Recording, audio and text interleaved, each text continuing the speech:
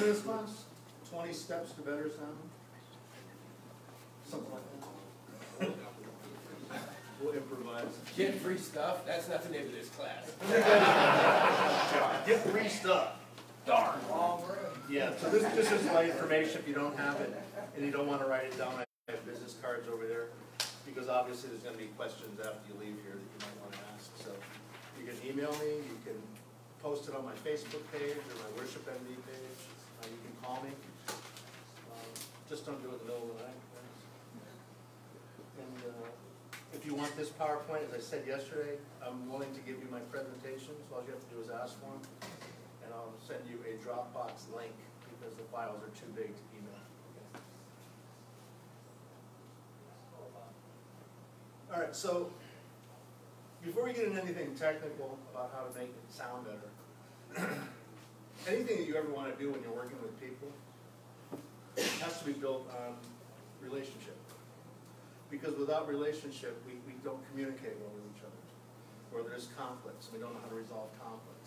But it's way better when you can be in a relationship or on a team where you know what the people's abilities are and their skills. You know how to communicate to them what you need, and they can communicate back what they need. And you build stronger relationships, and the team functions better. I don't care if it's a basketball team or a worship team. It just works better that way. So, I don't know if you have your little Google Bible with you, but if you do, you can read along with me. I'm doing an English Standard Version of Philippians 2, 1 to 11. And you can read along with me if you like.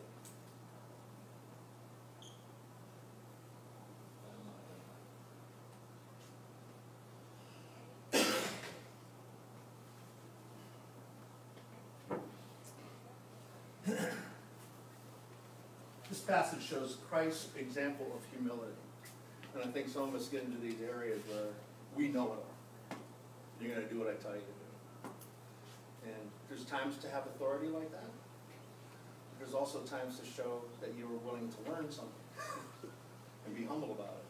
So if there's any encouragement in Christ, and any comfort from love, and any participation in the Spirit, any affection and sympathy, complete my joy by being of the same mind, having the same love, being in full accord and of one mind.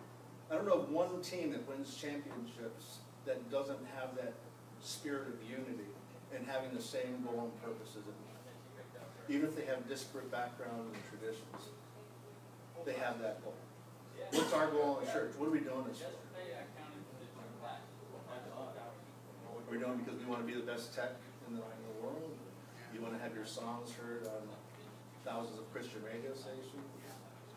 Why do we do this? Why do we show up every Sunday? Right?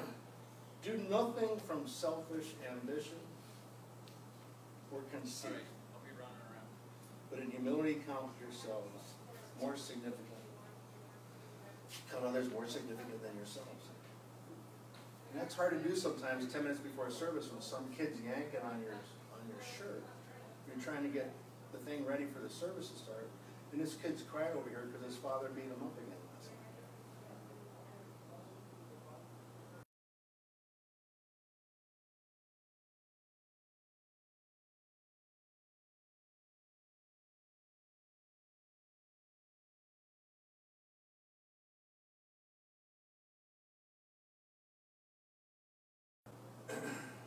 Have this mind among yourselves, which is yours in Christ Jesus, who though he was in the form of God, did not count equality with God a thing to be grasped. That's a heavy line. Jesus, the Son of God, did not count equality with the Father. He couldn't grasp that? I'm sure he could. But the point of this passage is, I think, he, even though he was the Son of God, submitted his will to the Father for everything. And who are we submitting our will to? We should be doing the same thing. And he submitted his will by becoming so obedient to the point of death. So therefore God has highly exalted him and bestowed on him the name that is above every name. So at the name of Jesus every knee should bow in heaven and on earth. And the point of that is, if you exalt yourself, it says you will be what? Humbled. And if you humble yourself, you'll be. And the greatest of these is not the one who thinks he's a leader, it's the one who's a servant. First thing I teach my tech recruits is take water to the platform. Find out what they need. Serve. Because it won't only serve them in the church, it'll serve them in life. The guys I know who are out on tours, production crews, aren't necessarily the guys with the best talent. They're the guys who are servant-hearted, guys who have a smile on their face, have a good attitude, show up early, stay late.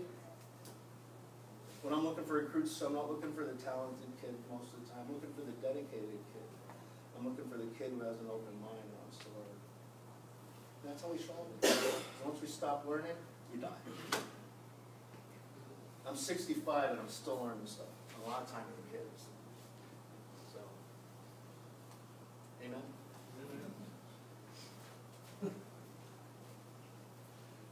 Now, how many of you have ever taken a Myers-Briggs test? Anybody know what that is? Kind of, everybody has this wired personality that we're given from God. I'm an ENFP. I'm extroverted, I'm intuitive, I'm not really very organized, I'm random. My wife is an ESTJ, so that's the only thing we have in common, we're both extroverts. But she's like cut and run. We're going on a trip, man. She wants to know where we're staying, when we're leaving, when we're coming back. I'm more like, figure it out when we get there. Once she realized what I was all about and how I was wired, she knows how to communicate better to me, and I know how to communicate better to her. I think you need to take the time to understand what the personality types are of your team that you're working with. Even when I'm teaching you guys, or here in front of you, I should say, some of you could be teaching me a lot of things too. I have to communicate in such ways it comes from different perspectives, because people learn and respond differently the way it's presented. Some people are tactile. Some people are very tactile. They want to get their hands on something and move buttons, right? Haters. Some people are oral. They learn by hearing. Audiobooks. Some people are video people. They learn it better by watching it and seeing it. So if you understand how people receive information, your information you're trying to communicate will be received better. So just don't assume that because I said it, people are getting it. Does that make sense? And once you understand how your team is wired, then the next thing you need to know is how your system is wired. Because communication with people is a lot like audio communication. There's a signal flow to it. And if there's a short somewhere in that communication, you got to figure out where it is and fix it. Just like you do when you have a conflict with somebody. There's a short now between you. You have to make the connection better again. Get a new cable. Don't type boldly in an email. Call the person up or meet them at Starbucks and talk about it. And the same with audio. I got to make physical connections so the signal gets from here and goes to here. Audio, very simply, is ins and outs. Something comes in and it goes out. And that's the biggest thing that confuses volunteer sound people. How do I get this thing to go in here and come out over there? It's called routing. And a lot of people don't understand routing because they don't understand the basics of signal flow. And it's a lot like plumbing. You got a water main that comes into your house. Okay, do you adjust the water main every time you want to adjust the shower? No. You have its own faucet for the shower. That's where the water comes, and you turn it on and adjust the pressure. Same with the sink, toilet, dishwasher. A mixing board is much the same way. You got an input with a water main. It's your preamp gain. Then you have faucets for the mains, all the monitors, the recording devices. Everything has its own control. But that preamp gain is basically your water main. That's why we don't mix with it. Because if you adjust that, you just turn the pressure up in every faucet in your house. And if you turn it down, I got no pressure anywhere in the house. That make sense? Okay. So basically one input on channel, microphone goes into it, probably into a snake or directly into the board. The preamp gain raises the level of this small amount of microvolts voltage up to a level that the mixer can read, called line level. send it to the channel, you can send it to an aux, you can send it to a recording device, a subgroup, all kinds of different outputs, which we'll get into in a minute. Mixer output, front of house speaker. That's about the most simple signal flow I can show you. If you don't understand signal flow, learn. Learn how your system is patched. Make a diagram of it. How do these microphones on the stage get into our mixer? When they come in the mixer, how does it go through the mixer? Where does it go out, and what does it go out to? And is all that stuff labeled or not? When I pull out a console from a desk in a church and I see nothing but a rat's nest of wires back there with no labels, not good. Good, would you grab me my water? There's a color green one. I pulled out this one cable. They said, this is a channel 24 isn't working. I said, okay, let's just try it in a spare channel. No, not working. Check the snake, see if it's plugged in the right. Can we get in? Not getting any signal anywhere. So one thing I did notice was that the snake actually had, like on that one back there that you can see, it's all labeled. So we know what numbers are coming from the snake into the appropriate channel on the mixer.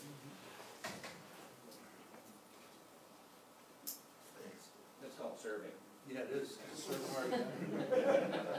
And this one just looked like a mic cable. It didn't look like it was part of the snake. That was my first clue that something wasn't right. I said, so what is this thing plugged into then? They said, well, we thought it was plugged into the snake. I said, well, it's not, because this is the snake channel over here. So I started blowing on it. 25 feet of cable. It's plugged into another emperor.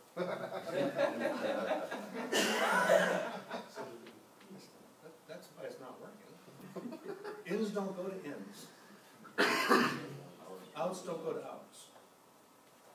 I don't know if you know this, it's also true in nature.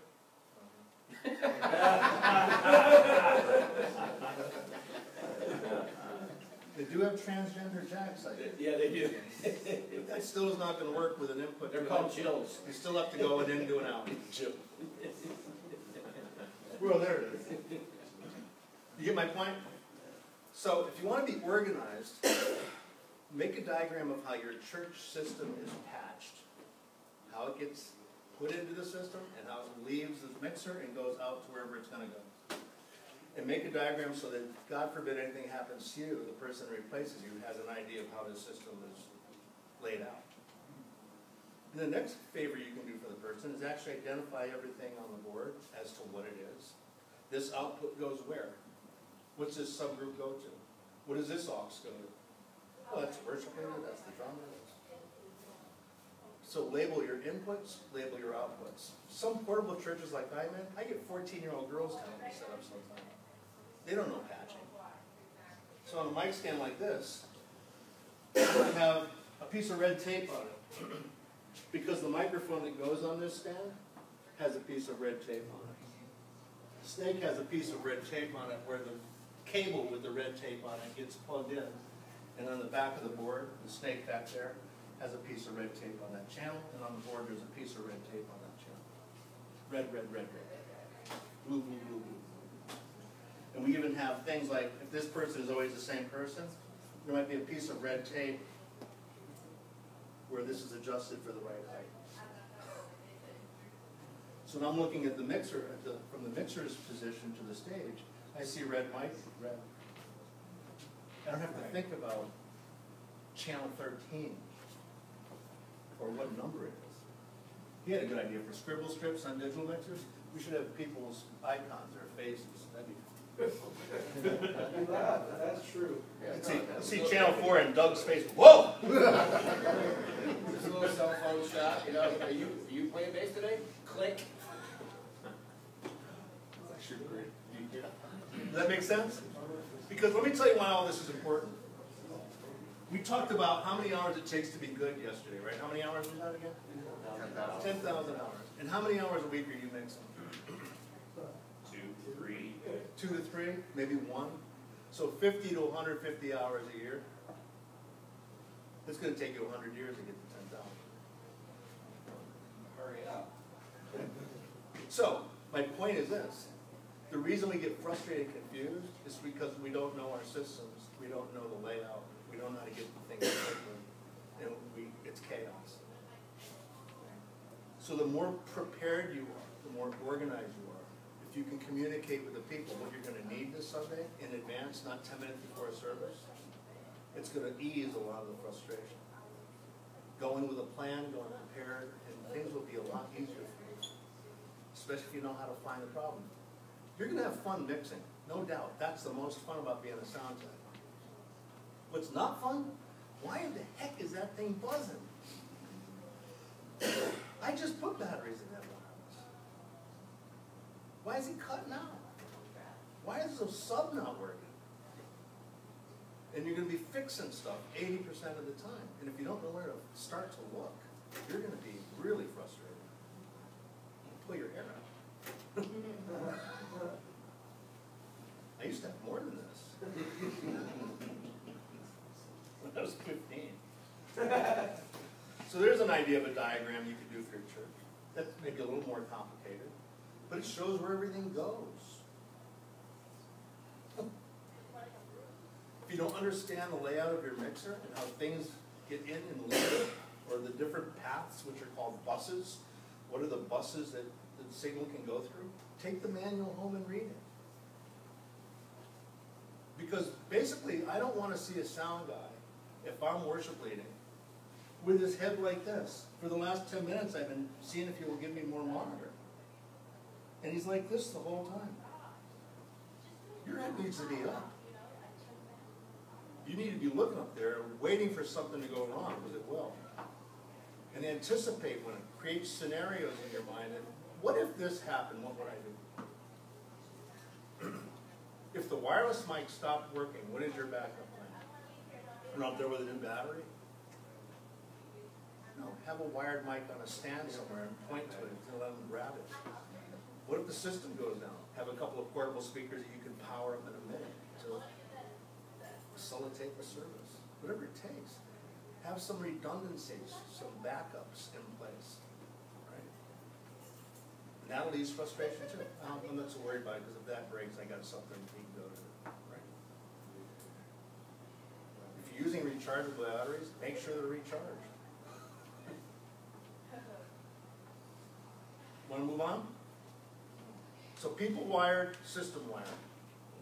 Troubleshoot people, troubleshoot system. Fix the people if you can.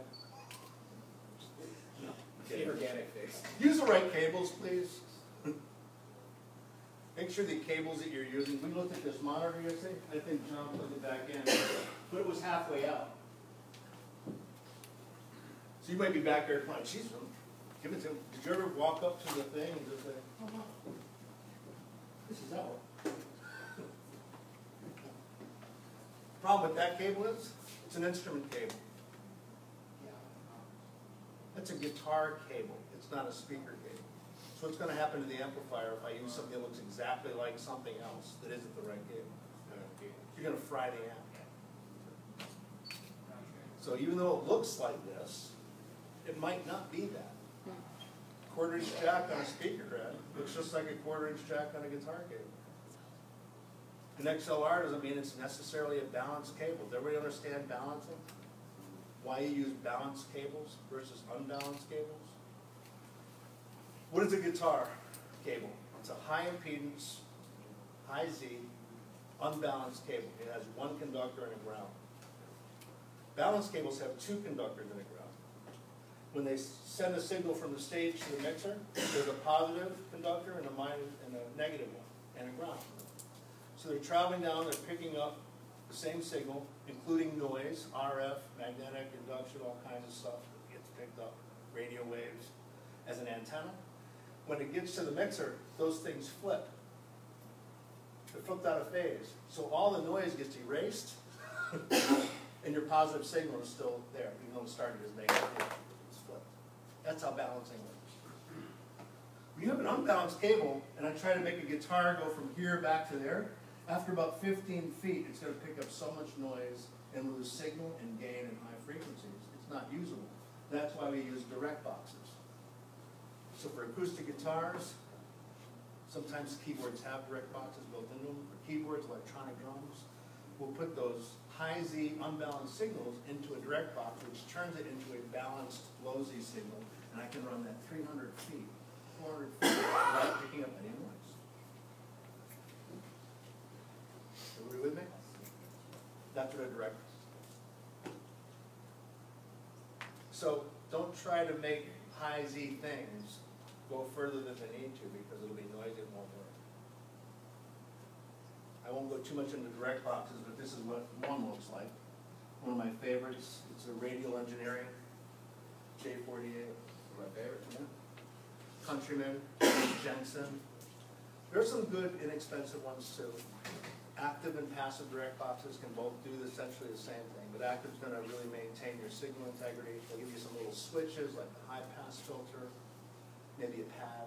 Sometimes you get too much signal into your mixer, so you can pad it. Pad it means it's gonna drop down the level enough so you can play with the preamp a little bit. Yes? Active direct boxes go into guitars that don't have their own power supply as well, correct? What's that? An active direct box would go into a guitar that doesn't have its own power supply, like a bass, an electric bass guitar. No, you can use them with anything, really. The difference with an active is it's got power in it, so it's either gonna be powered by a phantom power, like a condenser mic, or it's gonna have a battery in it. But I can take I don't know what you mean by power supply in an electric guitar with? Well, like in a lot of the acoustic guitars, there's a 9-volt battery that goes into them in order to power the mic that's inside them. And what I read in some articles was you don't use a active direct box on a guitar like that. I don't know what exact, I'm a Martin guitar guy, and we have a lot of pickups that have batteries in them. I put them into active direct boxes a lot. So, You can't substitute, by the way, if what you're saying is that I'm not gonna put a battery in my guitar and I'm going to allow the direct box to do that. No, it doesn't work like that. Right, no, it's not, it wasn't that it was a signal flow issue that, or no. now I will say that some guitars have a balanced line out already. That might be what you're talking about. Okay. So if that's the case, and it's a balanced line out, it will have 2 rings on the 1/4-inch jack, not 1 ring, like a guitar cable. That means it's balanced line level, as opposed to a balanced XLR cable, like this. See the 2 rings? Yes, 1 ring? yes. Now, this could also be a stereo headphone jack, Or- which or isn't mono balanced. headphone. Yeah, so you gotta make sure what's inside, take the jack apart, look at the cables.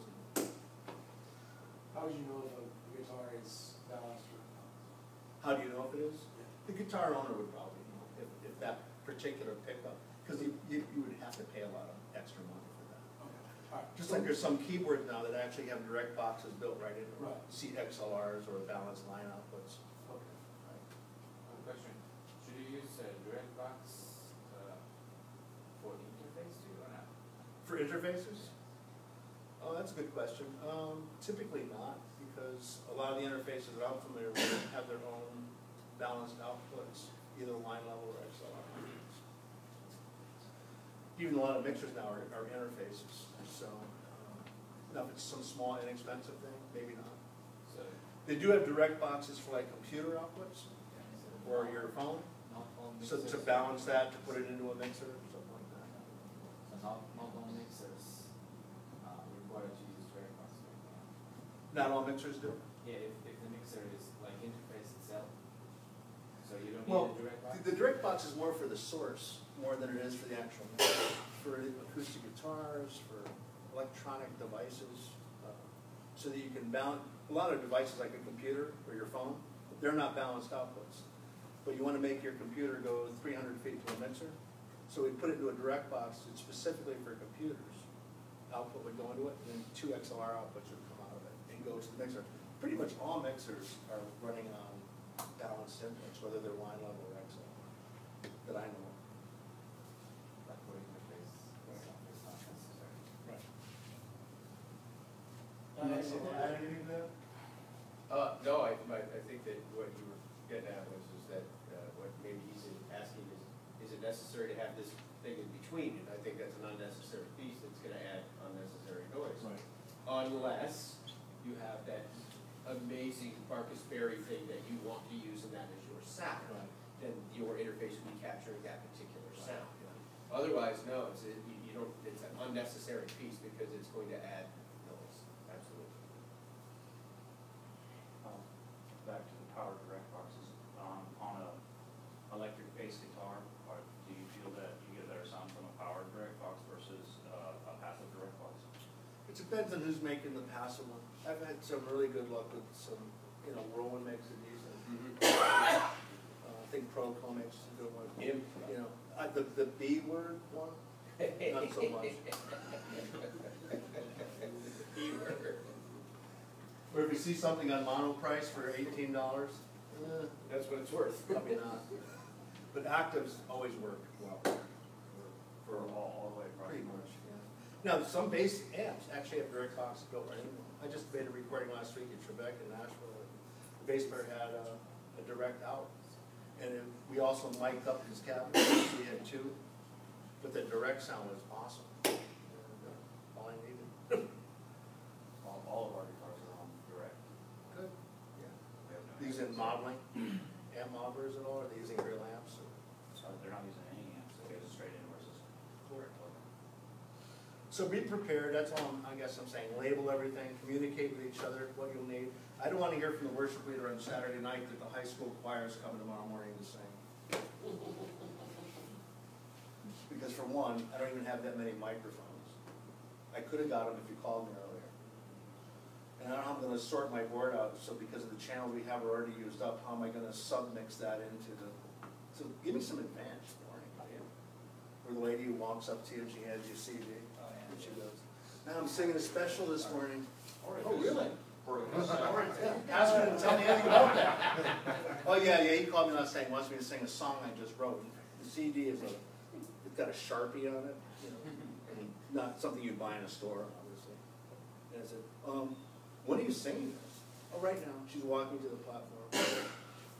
No mic up there for her yet, so I gotta grab that. And as we're talking, I said, "So what track is it?" And she goes,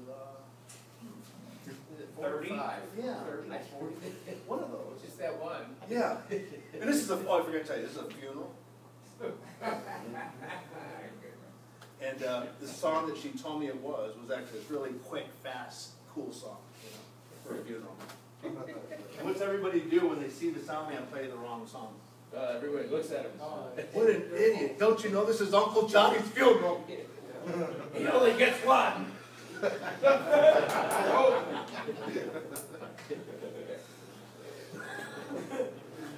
So if you could be a little bit more prepared, give me a little bit more notice, I'll be fine. Just talk to me. They're gonna sing the song and you download it, you can add the album in this server. Yeah. They're gonna do the. Yeah. I'll play it live off of YouTube? Yeah. They're gonna sing along with it. Yeah. Why haven't lyric projection got the bouncing ball thing yet? Oh,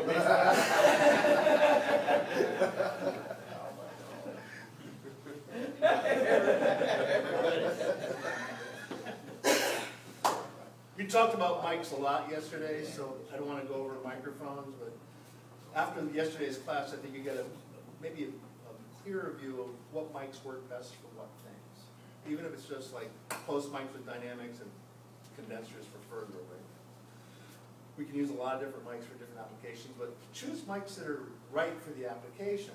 If you choose a mic for a kick drum, they make mics for kick drums. You might pick a mic that's great for flute, put it on your kick drum, but it might take a little bit more work to get it to sound like it's for a kick drum. Vocal mics usually work well for vocals. Well, it has a lot to do with EQing to them. Okay? So, learn more about mics. I have some more books if you weren't here yesterday. If you were out of books, just email me and I'll send you some resources on microphones that you can. Hey, you just made a good point there. You were talking about a microphone and an EQ. And the best microphone requires the least amount of EQ for whatever your application is. That's why a Sennheiser 441 is great for trombones, because it actually hits those particular notes. And so it's about the microphone. Is that the microphone that stretches? It's the Stevie Nicks microphone. Yeah, exactly. Yeah, it stretches. We're just having fun up here. I hope you don't mind. It's been a long weekend. Do you have a brass reducing microphone? What's that? A brass reducing microphone to. Brass reducing. We have a banjo silent. Yeah. Okay, this is important, guys, because I've been in churches that haven't done sound checks for years. Remember I was mentioning the preamp gain thing before? That's essential in setting that so the amount of voltage that this microphone, this particular specific microphone is sending you, is optimized. I want to make sure that that signal is not too hot or too cold. There's a point at which you're not getting enough signal and you'll hear the background noise of the device itself. It's called self noise. And every electronic device produces it. That's why you see a spec in an electronic device that says S/N, signal to noise ratio. And the better that spec is, the cleaner the device is. But it's still going to produce something. I don't care how clean it is. So you got to get the signal above that and below the point where you have no more headroom left. There's a threshold at which point it's going to distort. So you want to try to get the talent, the singers, the guitar players, the drummers, to give you enough signal at their loudest level so you can adjust it so it doesn't peak out and distort. Right? And if you don't take the time to do that, you're going to have not a very good mix. You're going to be fighting it the whole time. And some people do sound checks differently. If you're at a festival, there's really no time to sound check a band. That band is off, the next band is on. So you're looking at all your trims up here and adjusting because the lights are all goofy. So you're doing it all at the same time. But if you have time in a church, it would be nice to optimize each mic individually and take the time to do that. In the old rock and roll days, Rob and I would probably start with kick drum. Absolutely. And work all the way up through to a lead singer because we had big rigs. Lots of subs, lots of PA.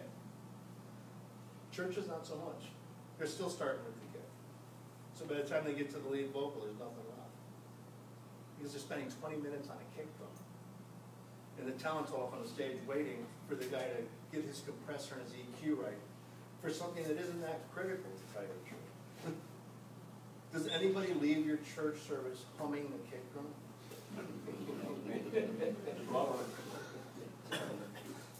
I'd love to see a church someday do that. I got so much out of that. Didn't you? I'll be back next week. That was good.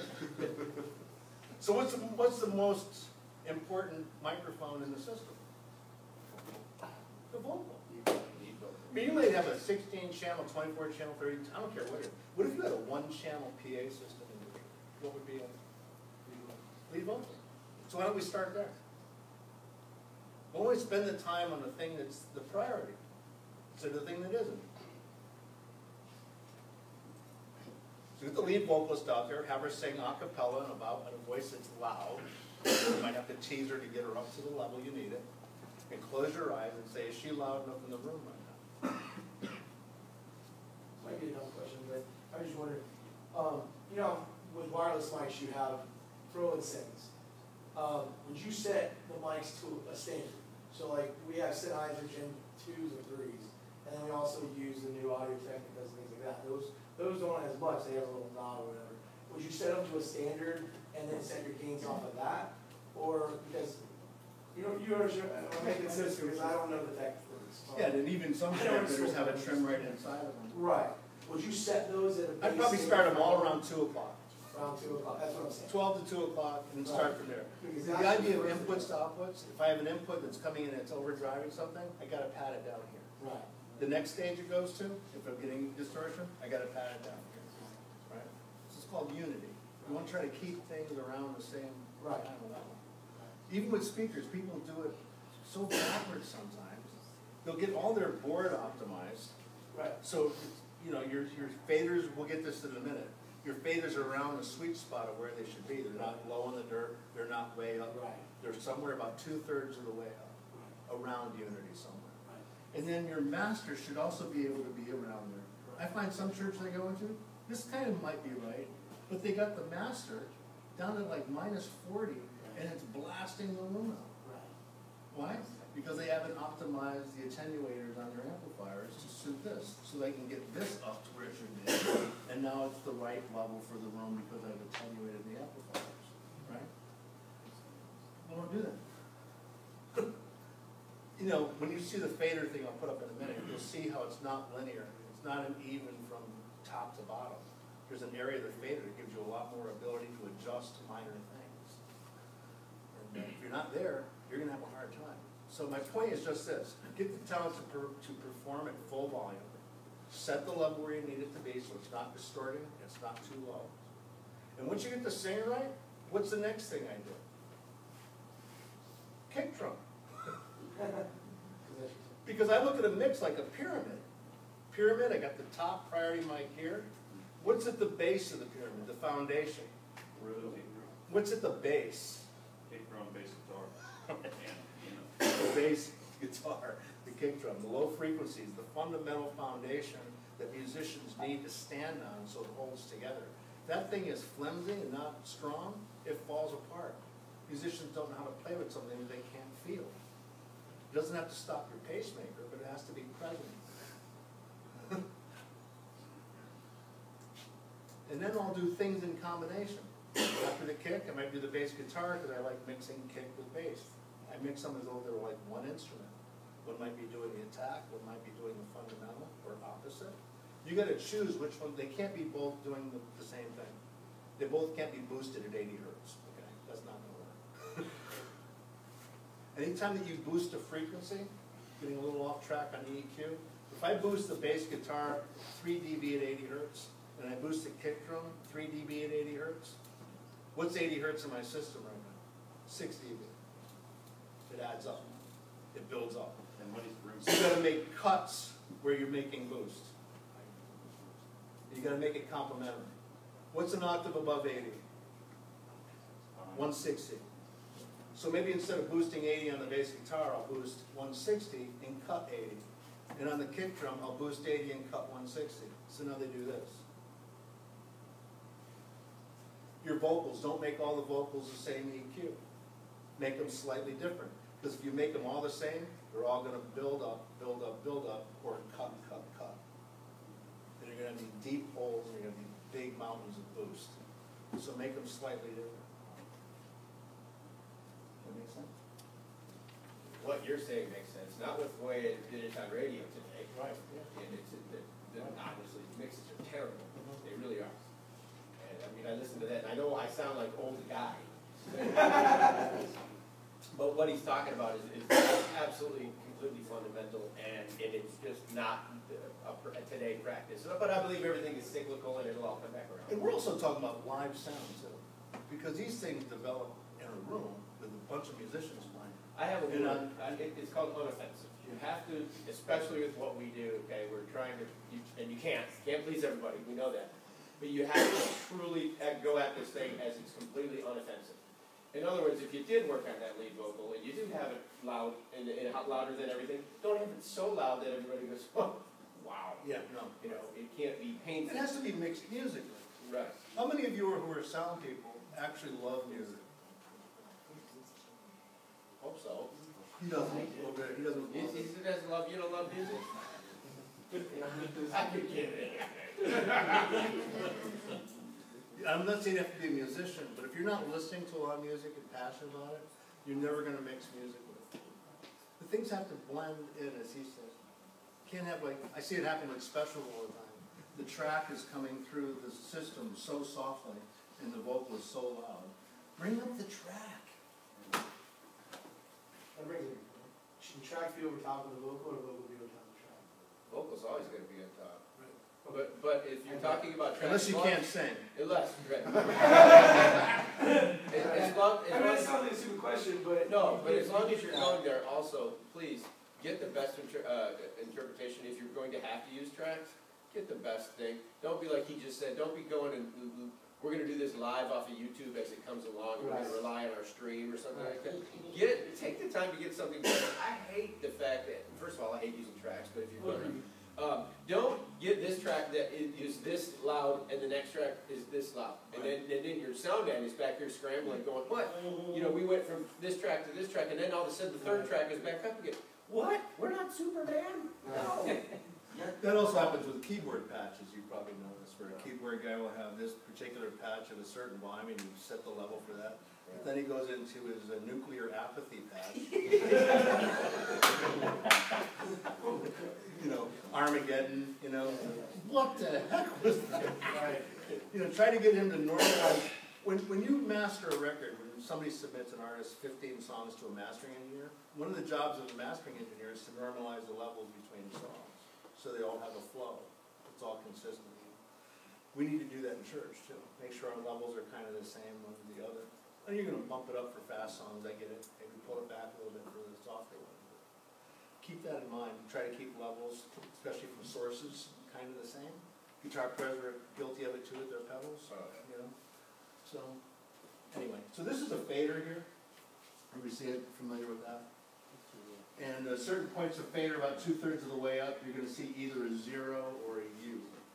That's called unity. A lot of people think, wow, that fader's up pretty high.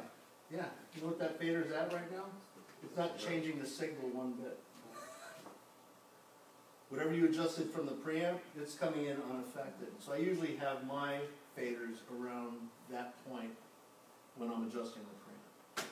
Because at this point I'm not cutting or boosting the signal. If you're adjusting the preamp gain with it down here, you're probably going to give it too much.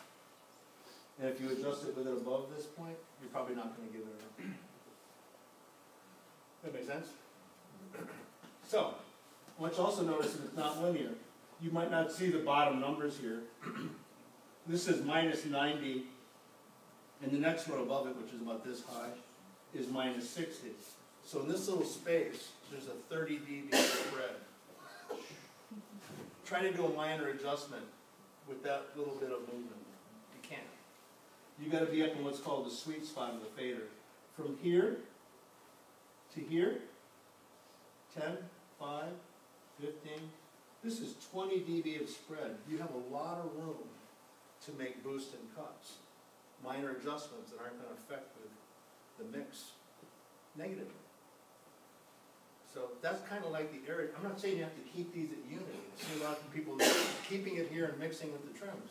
Don't do that because you just boosted the monitor for the worship leader, or you cut or record. So use these appropriately where you need to. That make sense? Okay. This is a channel strip. This is a made-up channel strip. I don't care what mixer you guys have. I work for PreSonus, but I'm not here to teach a PreSonus. I want to teach you what the terminology is on a mixer that you're going to be running into. And then, where is that particular thing on my mixer? Every mixer has faders for the mains, pretty much. They have auxes, subgroups, EQ of different sorts, phantom power, polarity switches. All mixers pretty much have the same kind of detail to that stuff. But where is it on your mixer? If it's a digital mixer, you might have to find it in a menu somewhere. If it's an analog mixer, it might be right in front of you, but still, where is it here? You know what I liken it to? When I'm renting cars from Hertz. So this week, I happen to have a Maxima. Last week I had a Chrysler. Chrysler has a transmission on a pot. The Maxima has it on a fader. The wipers are on the right side of the Chrysler. They're on the left side of the Maxima. Where are the headlights? So all cars have the same stuff, but where is it on this car? Right? And that's a trick when you're in a different car every week, trying to keep up with it, especially in a rainstorm when you can't find the wipers. In Florida. So I'm here to teach how to drive and what the instrument panel should look like on any mixer. That's it. So if you don't know what auxes are, what are auxes for? What is an aux? Has anybody heard the word bus before? What's a bus? Anybody know what a bus is? Who doesn't know what a bus is? You all know what a bus is?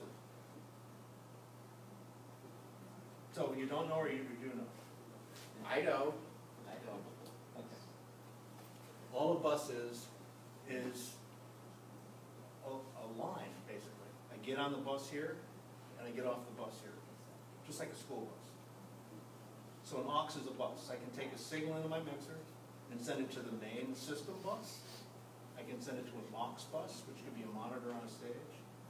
I can send it to a post-fade aux bus, which would be an effect, reverb, delay, or an aux-fed subwoofer. I can send it to a recording device. Subgroups, that's a bus. That can go to delay speakers. They can go to an external processor. So those are all outputs and inputs. Inputs get to assign to a bus, and the bus leads it to a destination. That's all it is. Just like a real bus. Except this. Here's where the analogy breaks down. I can get on a bus, but can I send myself on 5 different buses? Oh, that's true. Not yet. Maybe in a couple of years. I need somebody my bars. I don't know about that naming stuff. Okay, so all this stuff is pretty much on your mixer. I don't care what mixer it is. Maybe not as many, maybe more of something like auxes. This only has 4 auxes. And you'll notice that some of them can be pre-fade or post-fade. What does pre-fade mean? Before the fader. Right. So if I'm soloing up some instrument because I hear something weird going on stage, I can hit the PFL button, or a solo button on some mixers it's called, and I can listen, and it doesn't matter where the fader is, I'll still hear the signal. It's before the fader. Now when I'm sending a monitor signal to the stage, for any of the musicians up there, I'm going to send it pre-fade. Why? Because the fader will adjust the house, but it won't adjust your monitors. That's right. They're independent. I can adjust the level for his monitor separately from what I'm doing. What if you're in a small venue, and the monitors, you're not using it in yours, you're using, like, for instance, use this as an example.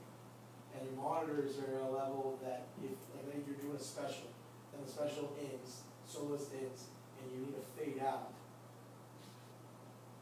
And you fade out, but yet the music still is playing, so now you've got a bunch of luck going through your house, because all the houses here now is the monitors.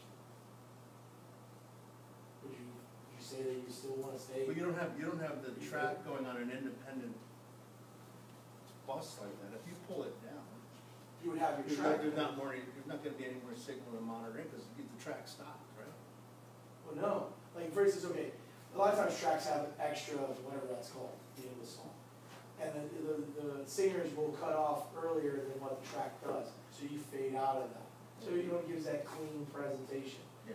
But if the monitors are pre-fadered, that music's still playing on the stage, and the house is still hearing it, but yet the house is still. So I would just hit the stop button. That but then you lose your effect of fading out. yeah. You know what? That's a very unique situation, and you might try something like just pulling the preamp down, just Yeah, right. toning it down. Well, that's what I run into. It's You kind know, of hard to. I mean, for that particular, you might want to put it post-fade for something like I that. do run it post-fader because I battle that with But typically for monitors, you don't want to ever do post-fade. You don't. Because you might have the track at a level here, and as soon as you're adjusting the track for the house, you just put it up on a monitor too. Right, no, yeah. Right. Have you ever seen the look of your singer's face when you bring something up and they didn't expect it? Right. You know, that's not. But you're talking about this much of the time.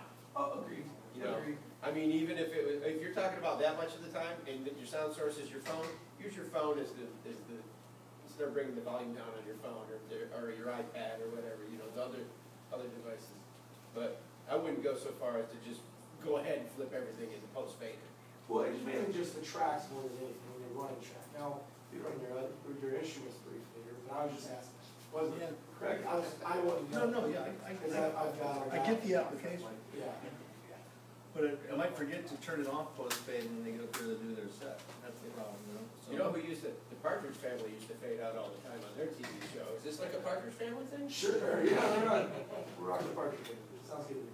I'll get into subgroups later, and post-fade just is, you'd use a post-fade on an aux like for a subwoofer, for instance, when I raise the level of the house. And I probably would increase to the sub 2. But I use it mainly for external processing, like reverb, delay. I'm not talking about compressors, that would be something else. But reverb, delay, any of those kind of things. That would be post-fade, because if you have a guitar going to a delay, you want the delay to track with the movement of the guitar. You don't want just delay and just guitar by itself. You want to have them go together. Use a talkback mic because it's better than yelling at the stage. I don't care how far away you are. Johnny, turn your guitar down, man. And Johnny has an attitude, not that you're yelling at him. Thinks you're mad at him. Doug is such a jerk. You have talkback mic. Hey Johnny, turn your guitar on a little bit. Thanks. Before I come up there and hit you with the microphone. As long as they have the channel. As long as it's polite, you say thank you at the end. Yeah, right. The other reason for a talkback mic, probably not used as often, certain applications maybe, but you know, it's really nice if the pastor's talking about a passage in Luke and you don't agree with it, you can really.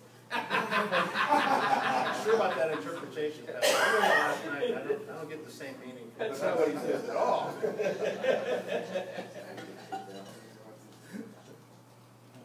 Get some headphones. I prefer you get audio technica headphones. Don't get Dr. Dre or Beats, okay? Those things are not for accuracy. They're for casual listening. They bump up the bottom, they bump up the top.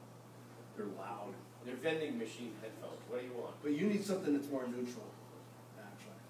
And there's two reasons I really would like you to have headphones. One is to solo things up during the performance, so you don't have to pull every fader down until you find it. So put the cans on, solo. I just had a situation where a microphone had dipped into the hi-hat because nobody tightened the stand down. So it just went like this. And hit the hi-hat, and I heard this nasty distortion. I didn't know what it was at first until I soloed it. Once I soloed it and knew what it was, I'm not going to go up there and fix it like a roadie, sneak on the stage. Remember Chevy Chase? Yes. I'm just going to mute it. Mute it for the rest of the service. And then yell at the kid who didn't tighten the mic. The other reason is for reference. So a lot of touring engineers, they have their repertoire of music on their hard drive that they'll always play to listen to the system in a new venue. I'm in Madison Square Garden last night. I'm in the Orange County Convention Center tonight. It's different. What stays the same? My music on my headphones. These travel with me. I know what this music sounds like all the time with these, but it sounds different in this room. So what they do is they put them on, they listen, they take it off and listen and go, ooh, that's really different. Okay, I need some adjustments here. Here's the point, you're never going to get it perfect. You can get it closer, but this becomes an A to the B reference. So it's always a good thing to have. Get familiar with certain tunes and you know how it would sound in a lot of different speakers. When we're mixing a record, Rob can talk about this. How many different monitors do you mix a record with? Well, you have to have 3, at least in the room, and then a set of headphones. And in the old days, we used to start with these things, they were called oratones. You remember them. The little guys. They were the worst sounding speakers in the world, and if you could get it to sound good there, then you were doing really well. Then you worked yourself up to probably the most popular near-field monitors in the world. It would have been John's NS10s. The Yamaha NS10s were probably the most sold near-field monitors in the world, and then everybody had a different opinion about far-field monitors, but that's where you get your low end, and that's where you get the field of it. So if you're bouncing between 1, 2, and 3, and you got your headphones, you're doing pretty well. Another thing that we used to do, funny enough, was run off a mix and go out to a car. Car stereo. You know, to try and get that. So if you could get that, but I mean, as many reference points as you can get, but definitely the oratones and the NS10s too, although a lot of people. You even had a clock radio in our studio. Oh, yeah. You wrote it through there. Sure. Wow, that was awful. Yeah. That is Put the terrible. earrings back on. That's terrible. I hope nobody's listening on those. That's what it was. I'll wake up to that. Tame the stage.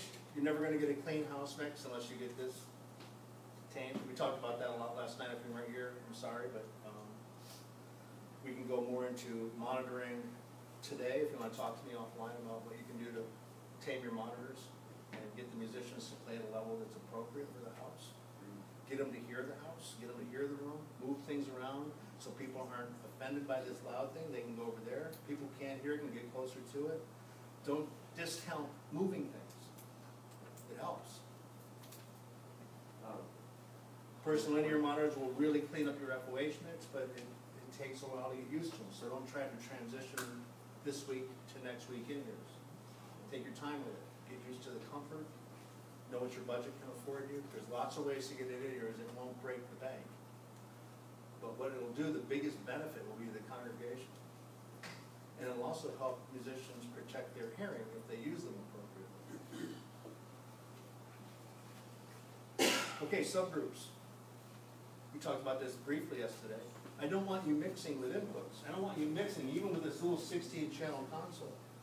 If you have to bring the levels of the drums down, you want to pull 8 faders down, and then when you want them to go back to the level they were at before, try to put them back to all the same level they were before you pulled them down. Assign them to a subgroup, and control all 8 drums with one, or a stereo group, 1 fader. Put your guitars on another one, put your background vocals on another one. Depending on how many subgroups you have, is how many ways you can divide those things up so you can control the mix with less faders rather than more. You can imagine how cumbersome this would be if I had 96 inputs. You won't see one touring engineer ever not use DCAs or subgroups in his mixing. It's all this. I can mix a whole show with 2 subgroups. Band and vocal. I can do the whole thing like this. So when the band starts to overwhelm the lead vocalist, pull the band fader down. Now you hear the vocals again, not 48. Do you separate the instruments to the stereo channel and then all your vocals on the mono? Depends. I mean, something like this, I put my lead vocal right here on this fader. So here's my lead vocal and here's the rest of my instruments. So this is not even in a subgroup.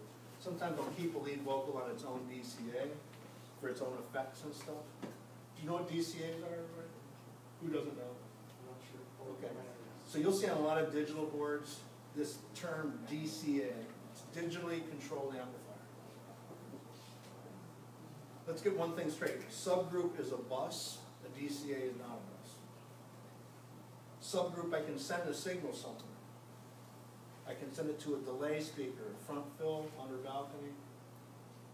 DCA can't do anything like that. All the DCA is a remote control for a group of channels to make them go up and down. That's all it does. So if you just want to control level, the DCA is your choice. If you want to take a group of drum mics and put a compressor on the drum set, you need a subgroup to do that.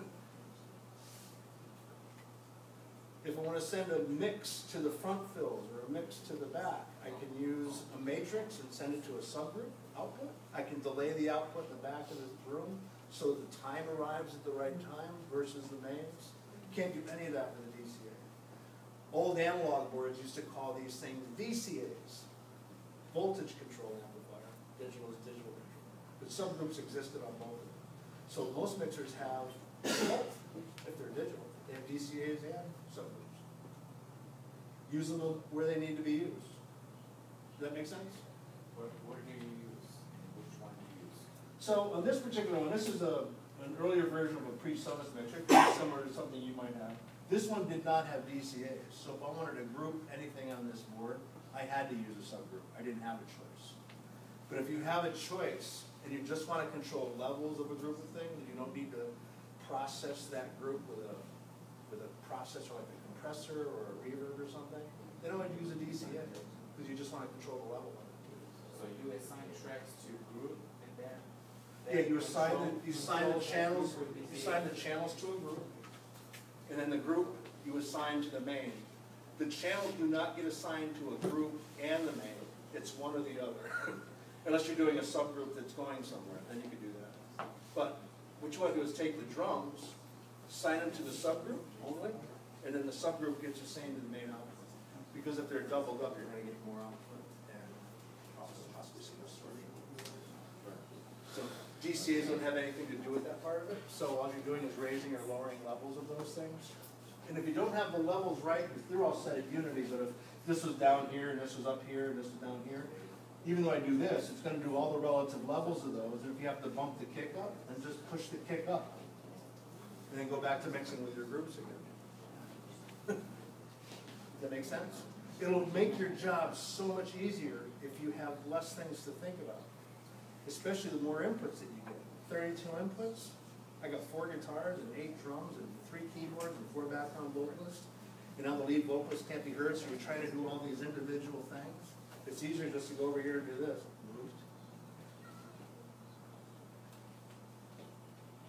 Right? Or not? You still want to mention that?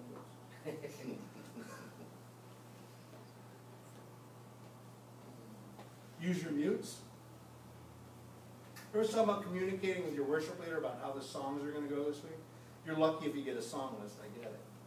But if you had some extra notes in there, like when we do 10,000 Reasons this week by Matt Redman, we're going to have the intro just acoustic guitar. It's usually the whole band, but we're just going to have acoustic guitar because we're coming off of a song that has a full band, and I want to give the congregation a break and just have acoustic.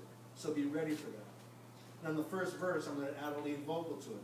None of the band is playing yet in the first verse. On the second verse, I'm going to have keyboard and a djembe in the background. That's it, not the whole band yet, no background vocals. This is all written on my notes to the sound man. Why? Because now the sound man doesn't have to have every mic open when only an acoustic guitar is playing. And I know I can mute just about every microphone on the stage until the first verse when the lead vocal is on. Unmute the lead vocal just before the first verse. Unmute the keyboard and the djembe before the second verse. And on the chorus, the full band comes in, unmute everything. Why do I want to mute those things during the service? Because if you have microphones sitting on the stage just waiting to be used, they're going to ring. Feedback. It keeps your system clean, tight, no ringing, no extra mics being turned on for no reason. So don't just use your mutes at the end of the service when the pastor speaks. You can use them in the service. If you're paying attention, the microphone on the wireless saxophone guy, and he's walking around a monitor like this. What? He's not playing right now. Mute him. When are you going to unmute him?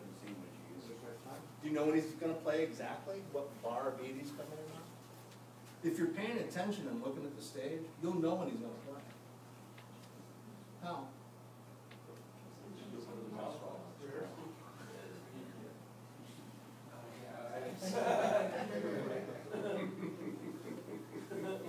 He does that a lot. Yeah.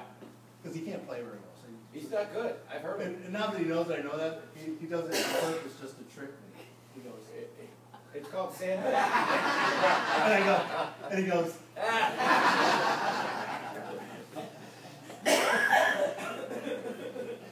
yeah. Is there any real advantage on muting them over just dating? Everyone. Is there any advantage of a muting? Because you can forget to turn something on. Yeah. Or you could just gate them. Have gates on. Yeah, gates. I'd rather not use gates. I'd rather mute. I mean, gates work for drums sometimes, especially for drummers that don't know how to play. Gates work great. I can beat the whole drum set. But if you got a guy who's playing like one level all the time, we put him in a cage like that. Those guys are easy to gate because they don't have any dynamic range. You have a jazz drummer who does ghost rolls. Where's the threshold of that? Same with singers. They're whispering because it's a powerful emotional song. They're whispering the words and they belt into the chorus. That's hard to gate too. We can try downward expanders, which work a little bit better than a gate. It's a gate, but it works in a different way, kind of. But I try to avoid gates as much as I can because you get jitter if the threshold isn't right, or the thing doesn't play at all. With a sax player, you know, he can play soft, he can play loud. So again, I'm just going to try to watch when he's going to play and get a clue from that. And if I know the song well enough, I'll know when he's going to come in. Just being prepared again, paying attention. I think you just nailed it. The thing that I try to tell everybody that's in the booth is that if there's 5 musicians on stage, you're the 6th musician. You're the next person in the group. You have to know the songs as well as the bass player, the drummer, as everybody else. You can't. You may think this is some sort of voluntary job, and you get to check your emails and watch your phone while this is happening. You need to know the song as well as everybody on stage, because you need to know those cues. One of my biggest pet peeves, you guys are gonna hate me, whatever, I hate music standards up on stage. It's disengaging, it's not what I wanna see, and it's like he said, if I'm mixing at front of house, and I'm the worship leader up on stage, and I'm looking at my front of house guy, and he just always has his head down, I have a strong opinion that he's not really paying attention to me. Well, what about if I'm the worship leader and my head's always down? What about that same opinion, right? So it would be great if we could all learn the material, and I mean the front of house guy too, and then this person that's in the booth is the next person in the band. Then there's no excuses. Just bring up an auxiliary point. Go ahead. I can't hear my monitor. Where is it? Oh, I love it. I'm over here, Doug. I can't hear my monitor. Oh, wait a minute. The music stand. Oh, Can you mute your music? Oh, I hear it great now. it's called an organic fix. Kent Morris had this trick. Remember Kent? So he would say, what Rob was just alluding to is somebody's way off axis of thing. We talked about dispersion yesterday. So this guy's over here, and monitor's not even aimed at his ears. Right. Not aimed at any part of his body. And he can't hear the thing. So Well, you turn take it a little- up. Take a little orange decal and put it right in the middle of where the horn would come out. And you ask the guy, can you see the orange dot? What orange dot? On your monitor. Go look for it. Oh yeah, I see it. Okay, stand there.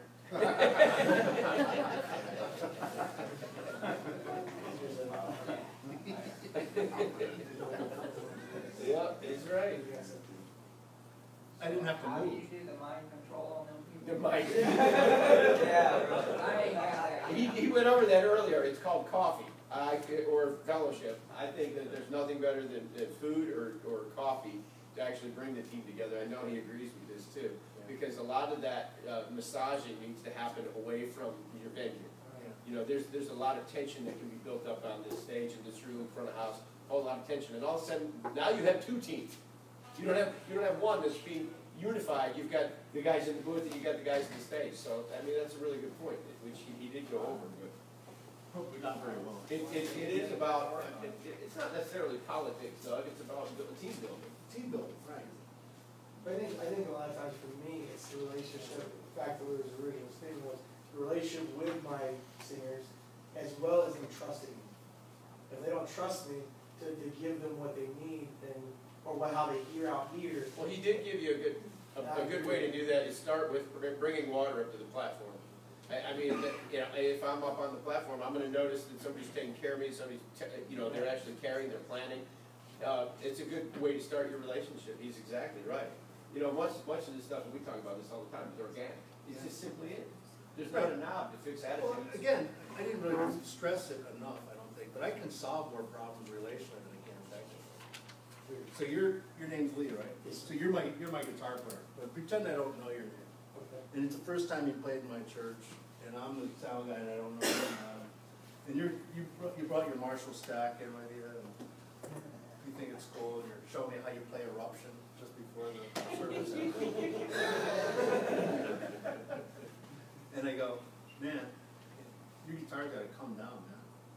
It's like you're blowing, I got you completely out of the mix, and that's all I hear. So, you do that for me, please? Thank you. And I walk away. I'm a jerk. Just offended you. Your tone is awful. You heard things I wasn't even saying, but now you're ticked at me, right? But now, got to know you. Your name's Lee. And we've been hanging out. We went to Starbucks, you came over to my house for a cookout. We're listening to Eruption together the right way to be played. Mess about what guitar you have, put your kids' names, where you work, what you like to do for hobbies, and we're friends now. And this particular day, you bought your Marshall again, and you said, I better not bring the Marshall. I better bring my little box AC with me. I go, Lee, it's still a little loud, man. Can you do me a favor? And you say, sure. Can you turn it down a little bit? There you go. That's a relationship. That's how it works. I didn't have to make a conflict. I didn't have to try to do anything because I couldn't do anything anyway, technically. Anybody ever been in a situation where something's just so loud You don't even have them in the house, and it's blowing you out, right? Go to an AC/DC concert sometime. 110 at front of house with one of the guitar players on it. Yeah, that didn't work out so well for them. If only he wasn't wearing those shorts. Yeah. Anyway, stereo versus mono. What are the advantages? I told you yesterday. We can position things in stereo. With mono, you have to use level to identify one thing over another. So stereo will give you an opportunity to spread things out, so it sounds a little bit more natural. A lot of concerts you see, even though they're big venues, will still be either in stereo or surround. There's an immersive sound now coming out. You're going to hear more and more about it. You ever been to an Atmos Dolby Theater? 17 locations where the sound is distributed through. You're watching a movie and you see a fly on the screen and it's buzzing around your head. It's so weird. I don't think the church is ready for that yet. But you might be ready for stereo if you find a room that's conducive to it. When I'm mixing from front of house and I have a stereo rig, I can push everything to the side physically, left and right, a little bit. Doesn't have to be radical, so that the vocal opens up in the middle, and I don't have to do as much EQing with it. It's just more present.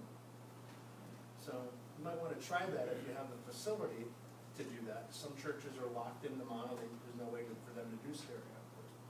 It's fun. I mean, if God wanted you to hear in mono, He would put an ear in the middle of your forehead. He did. And poor Vincent Van Gogh, he wished he was born that way. We talked about high-pass filters yesterday. This is a big, big deal. It'll make your mixes cleaner. It'll get rid of all the rumble in the low end that you get from just about every mic on the stage. The only thing you don't apply it to is low-frequency instruments. And if you have a variable high-pass filter, then you can even high-pass bass guitars and kick drums so that they don't go too low. A 6-string bass can go sometimes below what my subwoofer can reproduce. So I might high-pass filter 40, 50 hertz. Everything below it is getting cut out, so my bass is tighter. But on a conventional mixer, conventional instruments, HPF, low cut, the little division sign with the number, all that stuff is high-pass filters. Put it on every channel, except low frequency, kick drum, bass guitar. If you have anybody know what a Leslie is? Hammond B3. So the bottom rotors, don't high-pass that. Are you miking a grand piano? So you have a left-hand mic, right, the low strings, up here. You have high, right? Don't high-pass the low strings. Just high-pass the high strings.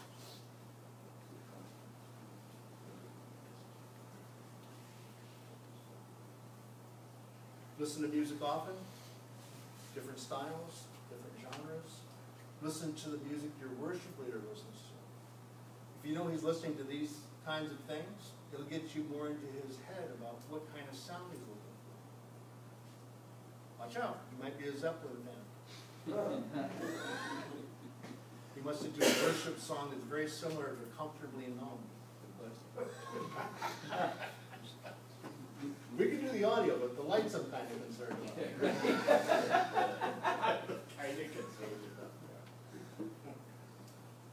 Arrangement, we talked about this ad infinitum, ad nauseum.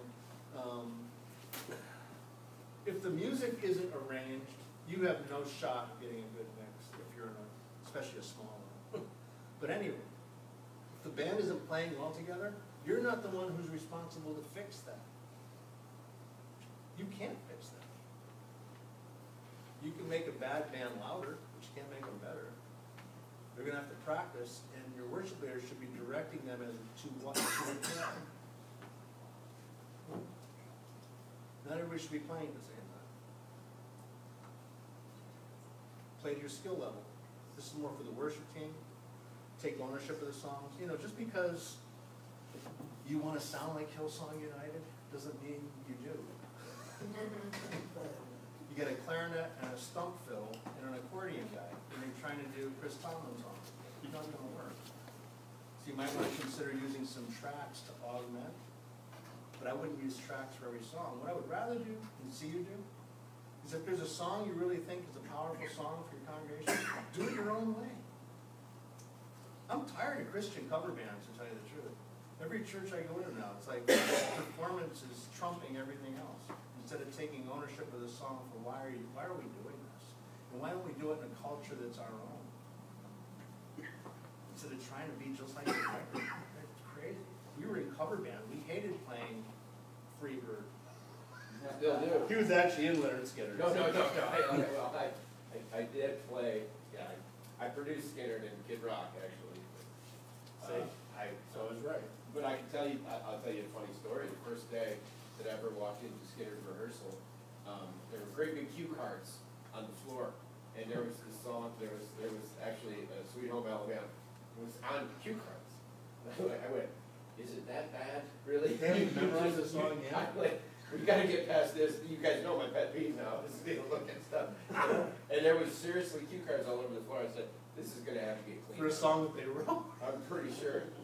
Yeah, that was back in the drug days. So, and things have cleaned up quite a bit. Again, what's gonna help control your mix is if we use the appropriate size instruments for the room that we're in. You know, if I go into a 100-seat Methodist church with wooden pews and stained glass, I definitely don't wanna see this or this in there. We're in a portable church, it's small. I can't get any of that stuff in my little tiny church. So drums, we're using the djembe, a cajon, shakers. You mic it up, sounds great. Unplugged, acoustic, small amps. Bigger rooms, this won't even work in bigger rooms. A lot of big churches are putting this stuff in closets, off stage, isolating it. We're building ISO boxes on the stage, so the cabinet goes in there with a mic to close the lid, and you don't hear it on the stage so much.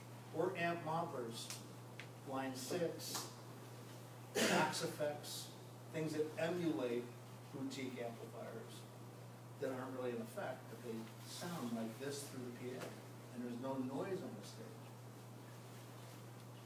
There's electronic drums, which you can also lower the level of, but again, we were talking about that yesterday, a lot of drummers don't prefer to play them. So instead of using a giant kit or an electronic kit, just get a smaller kit.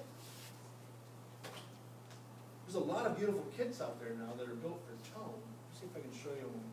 A friend of mine named Joey Parrish used to play drums for Chris Tomlin.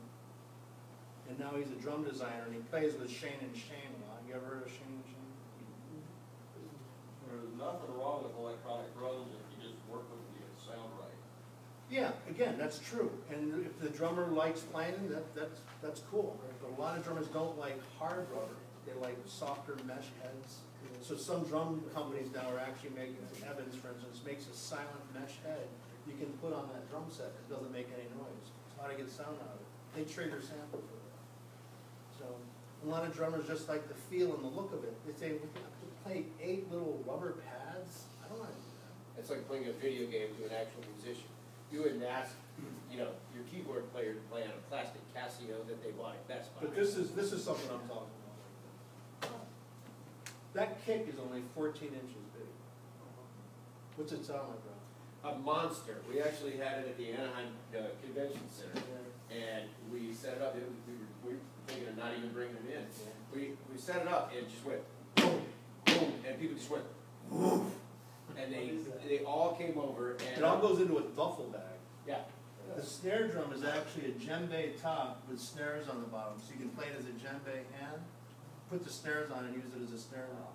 They're all 14 inches, so the kick, the floor tom, and the snare are 14, and they all actually get into a backpack, or they go into a roller case, and they just go 1, 2, 3. You put mics on a thing, it sounds, I've seen this on they did the Linger Conference at one of the biggest churches in Dallas, and that was the drum set. And when they mic'd it up, it sounded like the biggest kick drum I ever heard in my life. It is a monster. But you could play it in a coffee house with no microphone, and it would be perfect, appropriate. How are you micing the, Putting one in the hole, overhead, snare. so the overhead take care of the hi-hat? And that overhead could actually take care of the whole kit. I heard the kick through the overhead, because it's a good overhead. But yeah. And I can play you a million jazz records that are 2 microphones.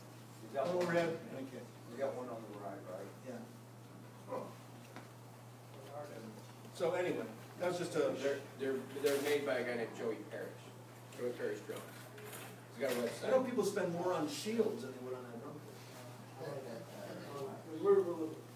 And you can't overpower the room We got with it. that drum. Yeah. It's not Neil Peart's drum set. Right? Anyway. EQ. Corrective EQ is fixing a problem. If you can, I just wanted to let you know, you can only do so much with EQ. Before you ever touch an EQ, move the microphone. Move it back, move it closer, angle it off axis, pull it back. Try some different things. Have somebody on the stage who's moving microphones for you, and you won't have to do this so much. Another thing that churches fall into the habit of is they try to do all the EQing even for the room through channel EQ or through a graphic on the board. Tune your speakers to the room. You know those people who will do that? Yeah, we got guys. Yeah, we got guys. You, So if you get these so they're tuned for the particular space that they're in, their position properly in the room, you'll find you won't have to EQ that thing nearly as much. Because it's done here. you guys heard of real-time analyzer? You know what that is? Yeah. Everybody should actually have that on their phone. Because not only is it a good way to help tune your room, but it's also a good way for you to find frequencies that are ringing in your monitors, okay? And all of a sudden you set it up and you turn up your monitor and it goes, you gotta go and go, oh, that's 250. You'll start to learn exactly where those are, but your RTA will show you and go, oh, that's exactly where it is. And you can go specifically if you would like to go to a channel and bring it down, or you could go specifically to the EQ that's on that particular aux and bring that down. Or you might find that that's actually a system that's inherently bad in your entire room, which 200 tends to build up, 250 tend to build up inside of most rooms. And typically, if you go and you look at a curve, you'll find them to be bumped down, even if somebody that knows anything So about that's a the good point. So on a channel, per channel basis, you might see a lot of the channels that have pulled 250, 300 out. Right. But if you tune your speakers so 300 is pulled out, I won't have to do it there. Then flat works, okay? But I'm also talking about having an actual reference microphone. Everybody makes one. They're decent. I don't think Yamaha makes them. I found one thing that they don't make. They make tennis rackets. They don't. They bring tennis rackets, PA systems, keyboards. Motorcycles. They do. They make Motorcycles, wave runners, outboard engines. but no measurement, Mike. So you do want to actually get used to. Yeah, I mean, get used. It'll get you into the game and it'll help you start understanding frequencies. If you do get a reference microphone, you know you can get one of the PreSonus $100 ones. Or, I don't know what they cost, $50 or whatever. Yeah, something like that. And then start using, obviously Smart. Smart actually comes, they're on sale, that's good. So, you know, you start equating that visually. You can actually visually see what offending frequencies there are in the room, and you'll start learning them yourself. The greatest monitor guys in the world can walk out and hear that, and they'll pull it back right now. Yeah. So, You can't see though. no, hey, lead Jimmy out to So the it's a good thing stage. you can hear because he keeps tripping over the mic. Anyway, all EQ is nothing more than volume control. It's a volume control. So when you push the fader up, you're pushing the gain up on all the frequencies. But if you turn up low mids at a certain frequency, you just turn the volume up on that band of frequencies. Or cut the gain on it. That's all it is. It's a volume control. So if you set your gain and then you start boosting all these things, you just affected your gain structure in a big way. So here's another little rule for you. Try to find offending frequencies and pull them out, rather than try to find frequencies that you think are going to complement the sound by boosting them. Find the ones that are getting in the way of the sound and remove them. Kick drums, 250, 300, 350, 400. That's what makes those things sound like oatmeal boxes. If you find that particular frequency that's getting in the way of a real good kick drum sound, pull it out. It's not necessarily about boosting things that you think are going to make it sound better. Finding frequencies that are getting in the way.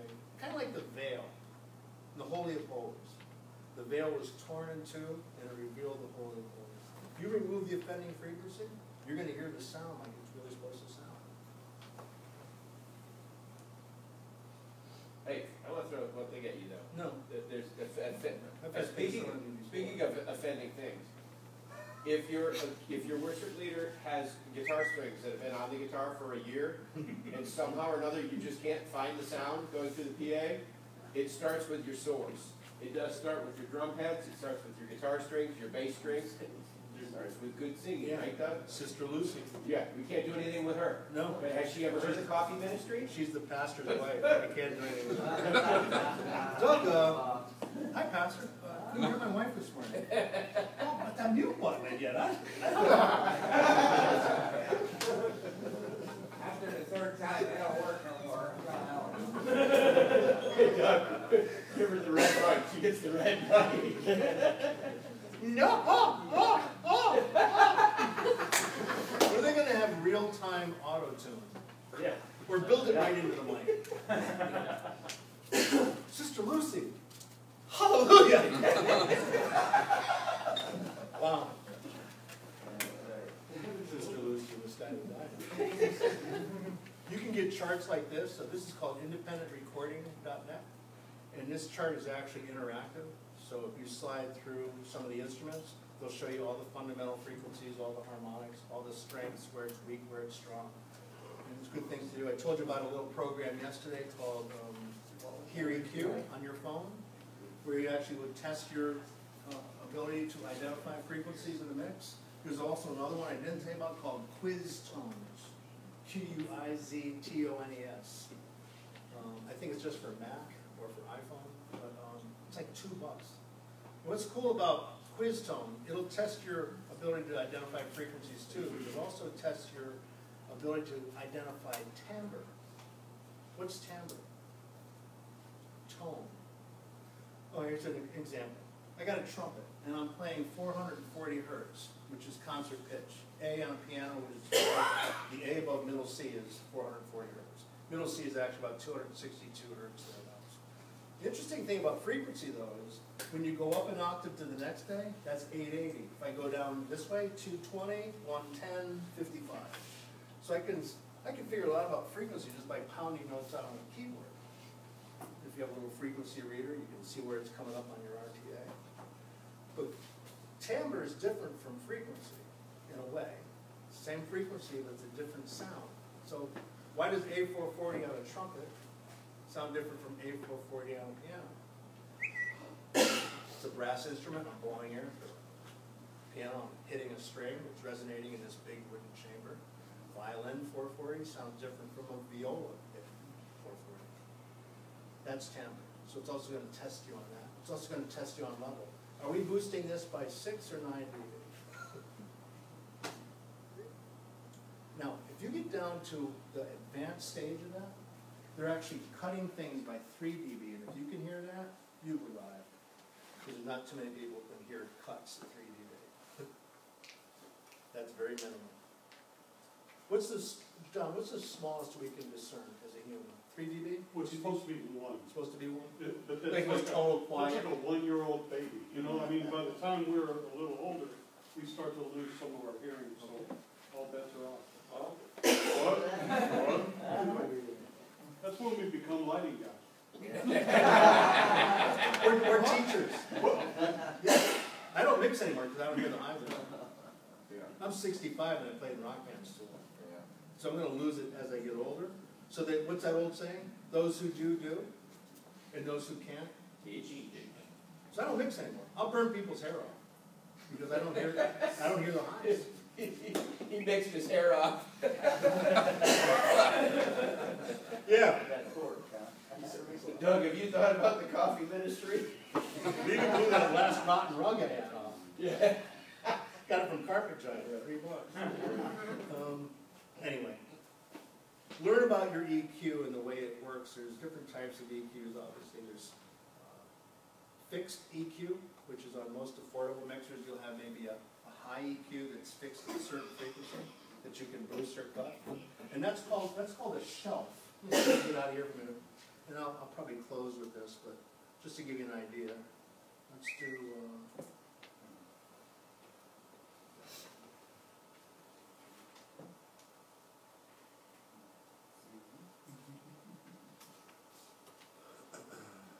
Okay, so, can everybody see that okay? So I told you what a high pass filter was, right? And this is a high pass, so I'm taking the lows off. And this is variable, so I can take it all the way up to, you know, wherever, 1K. If I did that and you heard a microphone, I would sound like Mickey Mouse. Hi, how are you doing today? That's a nice trick to plan your pass or something. So that's a high pass filter. And some people don't have high pass, so you can actually use your low EQ, even if it's a fixed one, like at 100 hertz. If you don't have a high pass filter, take your base EQ, your low EQ, and just attenuate it, roll it out. It'd be the same thing as a high pass filter. That make sense? Okay. So, anybody have a car stereo? Yeah. Okay. On your car stereo, I mean, some of the more elaborate ones now have EQ on them, but the old days we just had bass and treble. And before that was just tone. That's a nice tone right there. You okay? Yeah, probably. So, the type of EQ that you see on affordable mixers that just has a high and a low and it's fixed are called shelf EQs. Do you know how shelf EQs work? So if I had the low on a shelf and I boosted it, watch what happens. What frequency am I boosting? A bunch of them. I'm boosting everywhere from the center point is set at about 100, and I'm boosting everything down to 20. That's what your mixer with just a low EQ does. So if you boost the bass, you just boosted everything down to 20 hertz. So what would be a more useful function for a low EQ on a mixer like that? As a cut. Same thing on the high EQ. Your high EQ is a shelf too. So if I turn that on and I boost, let's say I'm going to boost, what are they typically on, like the affordable mixers? 8K, 10K? Okay, so let's bring this up to 10. Thereabouts. And if I boost it, I boost everything out to 20. That's what happens when you boost low or high on those mixers. You're boosting both ranges down to their extremes or up to their extremes. See how that would not be useful as a boost? So we're going to probably use that as a cut too. Now the problem with this is they're fixed frequencies. I can't change at what point they start to work. That's where semi-parametrics come. So now with a semi-parametric, this allows me to, let's do the low mid. This allows me to sweep the frequencies where I want it to work. Allows me to move the frequencies around. Where do I need this thing to start working? And then you can boost or cut. So let's say I want to boost or cut 253. Cut it. And I do that while I'm listening. Somebody's playing and I'm moving it around and I hear something weird, I can pull it out. Now, that's a semi-parametric. I can move the frequencies around and I can boost or I can cut. What's a fully parametric? That's right, that's called the Q. So Q allows me to make that cut more surgically narrow, so I don't leave a hole in the music. Or if I was to boost something, I can make it a little bit wider so it blends in with the other things around it, so it's not sticking out like a sore thumb. Those are the different types of EQ that most mixers have on a channel. We give you all of them, as most digital mixer companies do. The low and high can be either a fixed, a shelf, or they can be a peak. So I can even do a low, like that too. I took the shelf. See what I mean? What's the major difference between, I know you've already said this, what's the major between a shelf and a high cut? Shelf and parametric? A high pass filter. High pass filter? Yeah, what's the difference? It seems like it's. You won't, a high pass filter is usually separate from the EQ section. It's still pretty much a shelving EQ that I can vary from a certain range on the low end to cut it out. So now, most mixers don't have a low pass filter. but you can use your high EQ in a shelf as a high pass. Let me give you for instance. So let's say I have a flute. Does anybody know the range of a flute? Fundamental, bottom frequency to the top thereabouts? 950. Well, the bottom would be, you could get down as low as 250, 300 hertz with a flute. And it goes up 7, 8K, somewhere. So if I have a microphone, it's a condenser and it's over the flute, and there's a kick drum over there, the drum set. And I want to eliminate that kick drum from getting in that microphone because it will get into it. What I can do is make the microphone work on the frequencies of a certain instrument. So what I might do is say, all right, I'm going to take my high pass filter up to 250. So I just cut off all the low end that's going to get into that microphone. Now, what's the top end of the fruit? Fruit? What's the top end of the fruit? You pray the fruit? I'm going to bring this down to about 7K, 8K, somewhere there, and I'm going to cut it. So I've just carved out a section that the microphone on the flute is looking at and try to ignore the rest. Are you still going to get some stuff? Yeah, because the slopes aren't extreme. They go off like that gently. But now the microphone's not picking up all the frequencies that it's possible to hear. It's focusing on the ones that the flute's producing. And we use EQ a lot of that way, to even in drums. How do you mic the drum set? Well, some people use an overhead, like I do, to get the whole drum sound. Some people use it just for the metal. So if you're using it just for cymbals, you might high pass your cymbals up to like, I don't know, 450, 500. So now the microphones on the cymbals are just getting the frequencies of the cymbals and not all the drums underneath. Following? Make sense? But you can only do that with parametrics. Even on most mixers I mentioned before with fixed high and low, they might give you a mid-range sweep. Not really. They might even just give you, it might be a sweep centered at 1K, and then there's a cutter boost, but that's not very useful either. Right? No, it's very So, good. don't depend just on the mixer to do everything. Choose the right mic, put it in the right place, see how that sounds, and then use EQ either complementary or correctively. Try to make the mic work the way it's supposed to. If that doesn't work, get new talent. I'm sorry, you're on. Next. Well, the other thing is don't use an RE20 on your flute. Yeah, right. You want to use what you were talking about yesterday, like an AT451 or something like that. It's a good condenser microphone, and that goes well with that. Because remember something else, organically, yeah, you did eliminate the low end going into that microphone because you told it. But remember, an organic drum produces a lot more than just 80 and 100 hertz. It actually has a low and a top end. And if it doesn't, you need to go get new drum heads, right? If you're recording, you might be concerned about bleed from other things. That's why multi-tracking, they'll do tracks individually. Sometimes you want the whole band in a room. I play lots of Rolling Stones and Beatles records where that happened, and there was magic to it. So live sound, you're always going to get bleed. You're never going to prevent everything. But some of these techniques will help you isolate things a little better. Yeah, did somebody have a question? Is time up, David? You can go. No? I don't care. Speakers in the right place.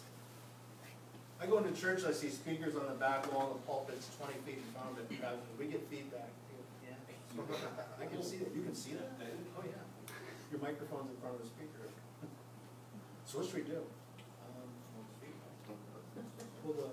Put the pulpit back there. That will help. Get them away from your sidewalls. Get them away from corners. Every time you load a speaker on the wall, you're going to get more bottom end. Now, if you're looking for more bottom end because you really can't afford a subwoofer, put it in a corner that'll give you anywhere from 12 to 18 dB more bottom end.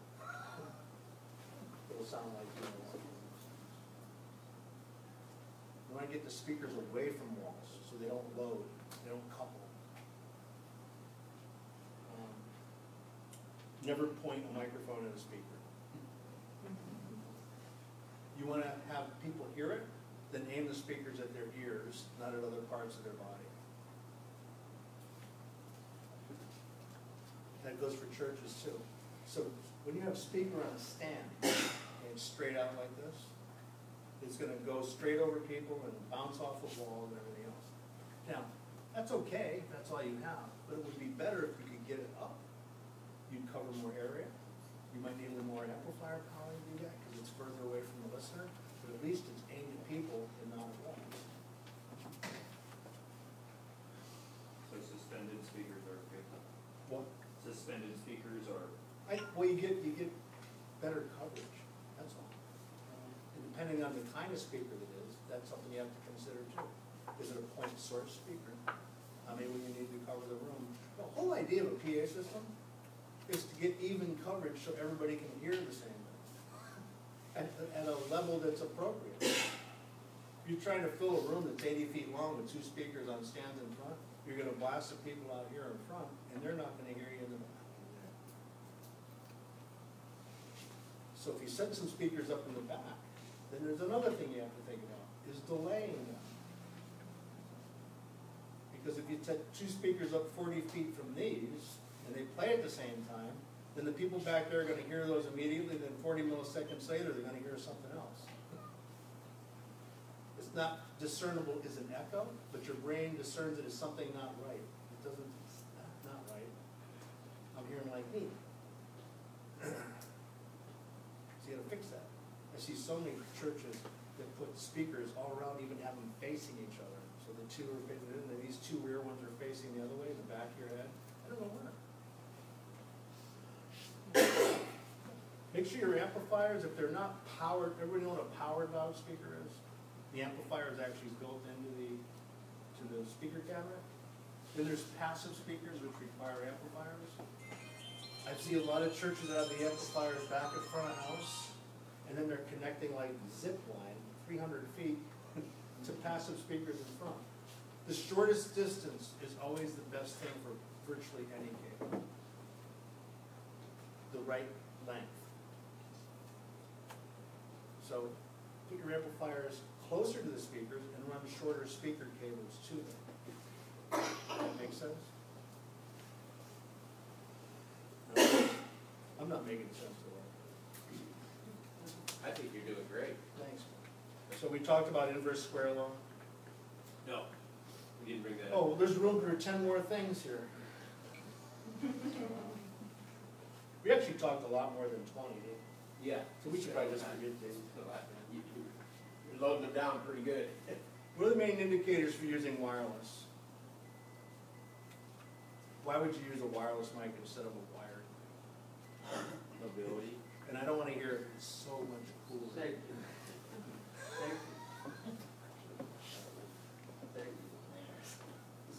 Mobility. You brought up safety. Safety is one of the biggest things. In a baptismal, I would agree. If you're standing in water, wirelesses are safe. Well, I'm sure you all heard about David Crowder's pastor some years ago, who died in a baptismal in front of 800 people. His name was Kyle Lake. He was 33 years old, he had 3 kids. And the reason he died wasn't because of the wired microphone. It was because somebody did a do-it-yourself water heater in a baptismal, and current was in the water. So when he reached for a microphone, which was grounded properly, current found ground through his chest. And he died. And imagine you're waiting in line to be baptized. I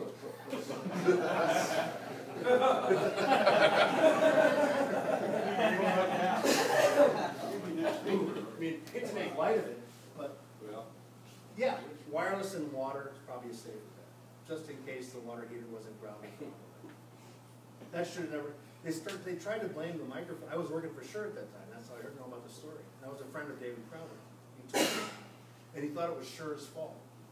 I said, not our fault. Something's in that water. You know that voltage doesn't kill you, right? Current.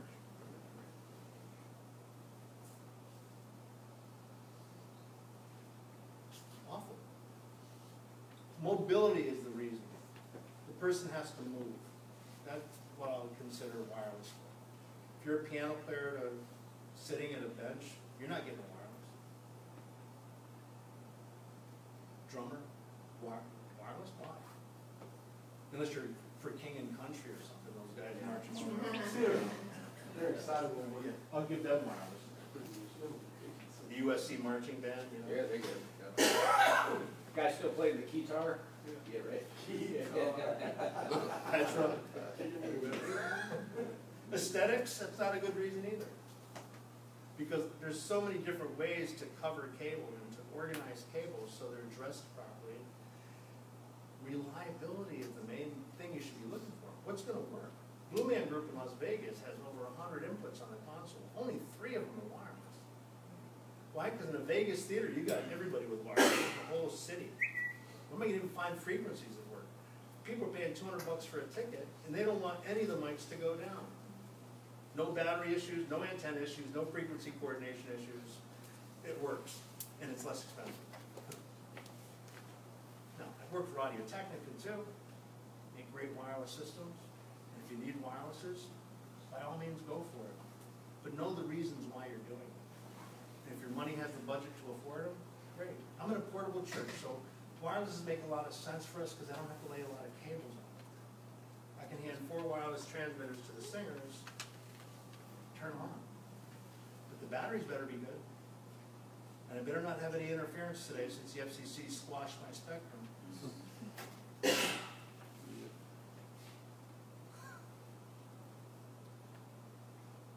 Where do we mix the service from?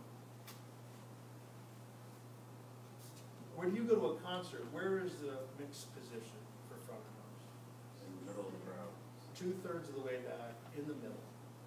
Where is it in most churches? In the very middle. In a corner with a glass screen in front of it? Up on a balcony, the speakers are facing like this, the guy's above the speakers that he's mixing. Yeah, that's not good either. We have a window that's like 5 feet high that here's the metal roof. We are definitely given the most impossible places to do this from, but we are now given iPads. So now you can actually put a digital mixer in a closet and sit with your wife and mix if you want. Just make sure she's in the middle of the room too. Right? But it's critical because you have to be where the people are hearing it to make corrections. And if you have to keep walking downstairs and upstairs or get around the glass, that's okay for recording maybe. If it's a real isolated room, great for recording, but not for mixing live sound. Do drum shields work? I guess we already know the answer to that. No! What's in a monitor mix? We learned that yesterday. The essentials in a monitor mix are to hear yourself, to have a tempo reference, and a pitch reference. Especially like with new people on the team. There's a girl who sang in my service, and I don't know how many of you have ever recorded your voice in a recording studio. Anybody? Okay. Remember the first time you did it? And then playing it back, and you're going like, what is that? That is not me. So you're hearing your voice, which you hear in your head all the time, being transmitted to you via a loudspeaker through air, right? So there's this girl, and she says, I can't hear myself at all. Really? So I'm starting to take stuff out of the mix that she doesn't need. So now I'm down to like keyboards and drums. That's it in her voice. I can't hear me. What? So I go up and I stand and she's singing. I'm going, that's you right there.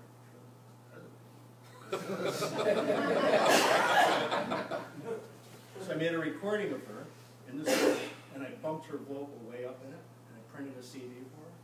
I said, listen to this all week. Get used to it, because that's your voice. So it's not so much a matter of level or EQ, it's a matter of who am I in that thing. And the more stuff that I would put in that mix, the more confused the person would be. They don't do it often enough to understand it. Be aware of all the personal things that could happen to make that not work either, just like the guitar relationship, right? And like both of you guys said, come up to the stage and listen to what they're hearing. You can't hear it from back there. You can't make corrections for them from back there. You gotta, and with wireless mixing again, I could actually stand next to the talent now and adjust it just the way they want it while I'm sitting here listening to it. That's the beauty of that.